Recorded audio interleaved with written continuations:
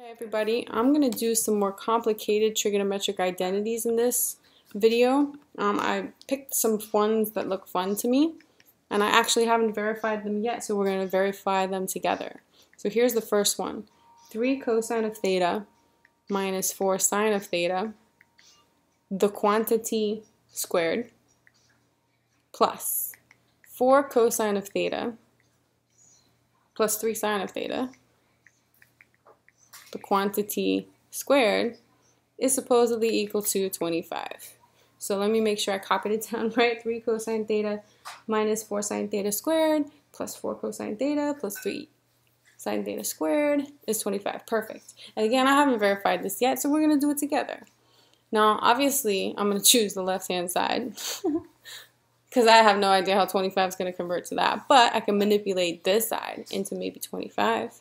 And already everything is in terms of sine and cosine, so I'm not going to use that. But I do see that there's algebra. I have a perfect square trinomial, a binomial to the second power. So I'm going to go ahead and multiply this out.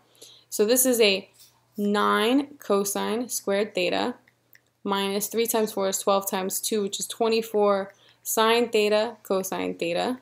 And then the last term plus 16 sine squared theta, hopefully I have enough space, plus, multiply this out, this is a 16 cosine squared theta, plus the product of these, I got 24 sine theta cosine theta, and then plus a 9 sine squared theta, and this is supposed to be 25. Okay. I'm going to group stuff. I like how this looks. This 9 cosine theta squared plus 9 sine squared theta. Put those together. I notice that negative 24 sine cosine plus 24 sine cosine is gone. And then I see this. 16 sine squared plus 16 cosine squared. So let me see, why is that stuff that I like, and then that's important? Well, the stuff that canceled is nice. Let's go ahead and bring these together. The 9 cosine squared theta plus the 9 sine squared theta, and then plus the 16, we'll just put cosine squared theta plus the 16 sine squared theta equal to 25, right? This plus this plus this plus this. Now, these two have a 9 in common, so I can factor out that 9 between the two of them, and hopefully you guys are thinking ahead. These two have a 16 in common, so I can factor out the 16. Hopefully you guys are thinking ahead. What do you notice? Cosine squared plus sine squared is 1. Cosine squared plus sine squared is 1. So really this is 9 times 1, which is 9, plus 16 times 1, which is 16. Aha, 25 is 25, and this is verified. And maybe you guys initially got scared because of how much I wrote. It looked horrible. But at the end of the day, was it that difficult? No. Here's another one that I like. Again, I haven't done it yet, but it looks like it has some stuff that might be important algebraically. Sometimes we forget algebra, and that's one of the harder parts of the verification of trigonometric identities, because you could see that there's so much algebra involved.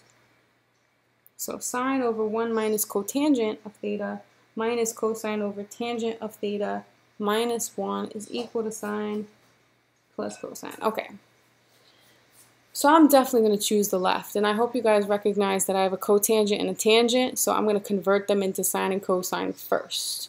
So I'm going to have a sine of theta over a 1 minus,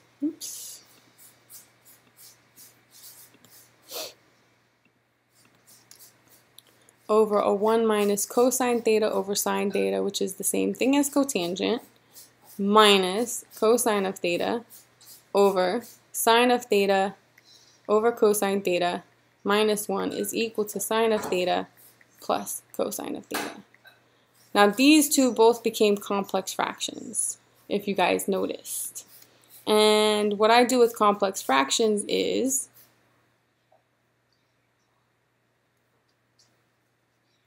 I'm going to put those over 1. And I'm going to do a common denominator on the bottom. So I'm going to bring these together into a single fraction and bring these together into a single fraction. So you'll see that I have sine of theta over sine of theta, I'll show all my work, sine of theta over sine of theta minus cosine of theta over sine of theta. I do this in order to be able to combine them into a single fraction.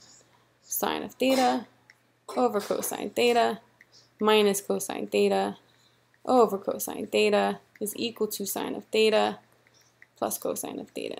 Okay? So again, all I did was convert the ones into fractions so that I have a common denominator between the stuff here and then here. So this is a sine of theta over common denominator. Now I could bring these together. Sine of theta minus cosine theta all over sine of theta. Hopefully you guys know where this is going. I see it already. Cosine theta over sine of theta minus cosine theta all over cosine theta is equal to sine of theta plus cosine theta. These are complex fractions. Okay, so what you do with a complex fraction, this is a fraction divided by a fraction. So you can write this as sine of theta over 1 divided by this whole thing. Same thing, cosine of theta over 1 divided by this whole thing. Let's see what happens when I do that. So sine of theta over 1 divided by sine of theta minus cosine theta all over sine of theta minus cosine theta over 1 divided by sine of theta minus cosine theta over cosine theta is equal to that. Okay, I don't have space, is equal to that. So here we go. When I divide fractions, I keep the first, and I flip the second, and I change to multiplication. Sine of theta, I already see it, times minus cosine theta, same thing, keep the first, flip the second, change to multiplication. Okay, I'm going to need to go to the next page. So here we are. Sine squared theta over sine of theta minus cosine theta, right?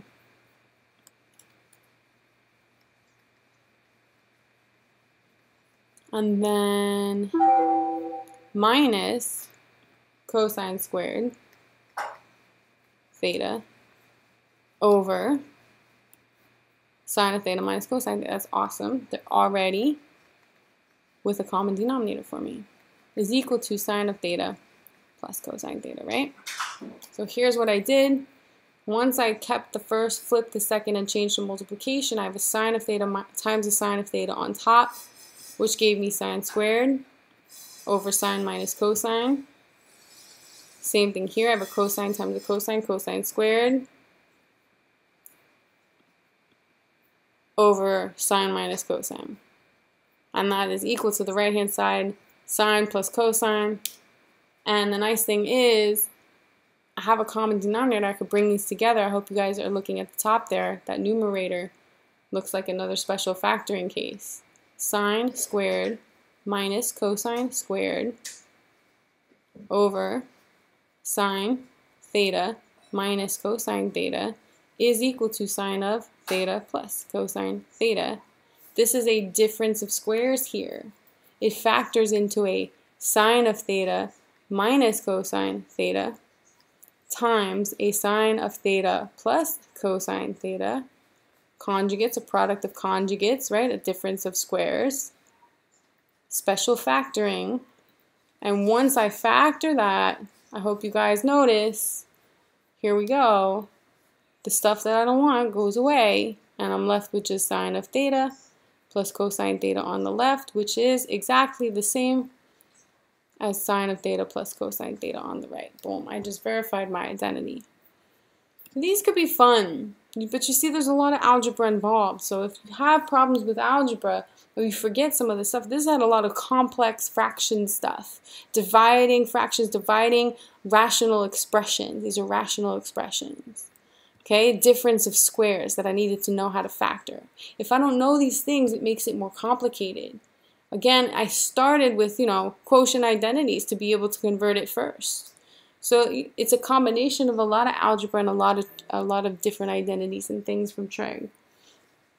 All right, any more you guys need? Again, I'll try to do more, but if there's certain ones that you want to look at, then let me know, because there's a lot of identities out there. And they're fun to do and they're fun to try. It's like, just try them out, do as many as you can. But let me know if you guys have any specific ones that you need to do, all right? All right, subscribe,